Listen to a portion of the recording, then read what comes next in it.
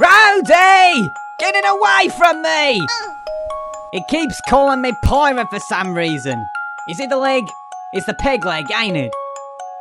Stop smiling and answer my question, you pig face! Ta-da! I drew you!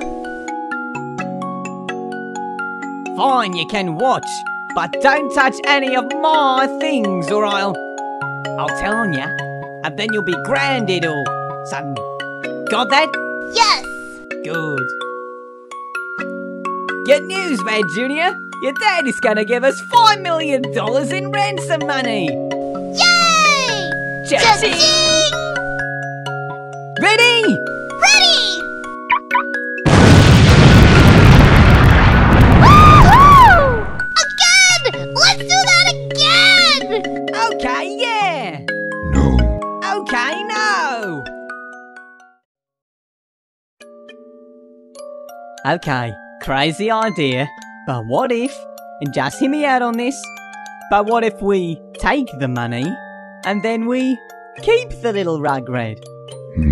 No? Stupid plan? I mean, I think it would make things harder for us, but they made me this, and I kinda like it.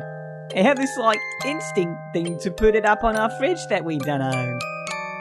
We should buy a fridge. A big one. For our cottage.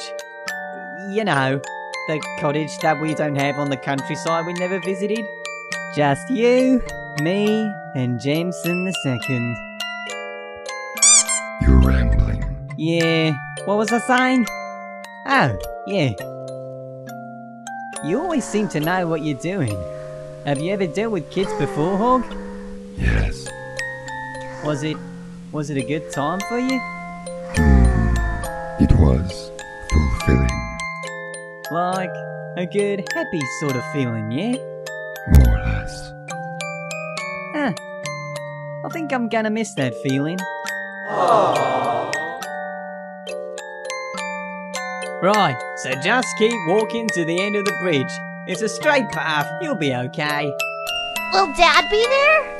Yeah, the old man's waiting for you. Now go on, don't keep him waiting. The Jacks might show up. Okay. Bye, Mr. Pig. Bye, Dr. Boom. There goes our sweet little ankle biter. We only knew them for 6 hours, but they grow up so fast. The government! The Omnics! Society! And thus the child grew up influenced by the Junkers, becoming the deranged chemical engineer named Lab Rat.